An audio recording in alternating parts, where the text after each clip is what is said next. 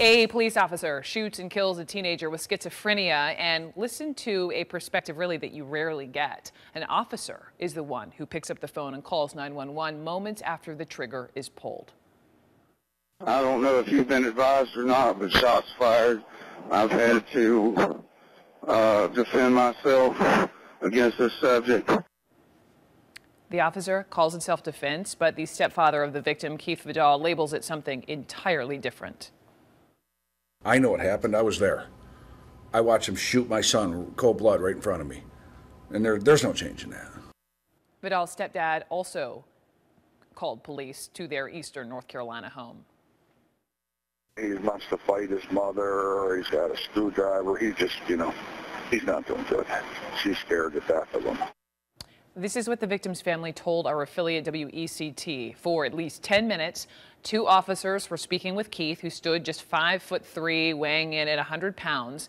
And then a third officer from Southport Police arrived at the home. The stepfather told another affiliate, WWAY, that the Southport officer said, quote, "We don't have time for this." The officers then tased this young man a couple of times.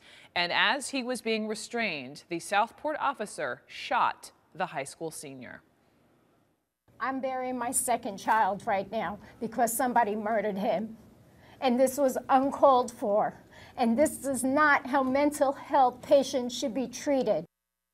Lou Palumbo, let me bring you in. You're a former investigator from the Nassau County Police Department.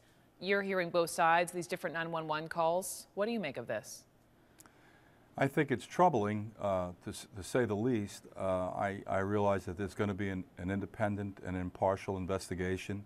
They're going to have to take statements again from the family and from the other officers that were involved. Perceptively on the surface, it seems highly problematic. What this police officer now has to do is justify the shooting. He has to establish concretely the fact that he had no other option other than the use of deadly physical force, that the lives of other individuals were in imminent danger, and there was no option. You talk about the independent investigation. We know that the police chief has had no comment to CNN. The State Bureau of Investigation now has the case. The county DA will make the final decision as to whether or not to file charges against this particular detective.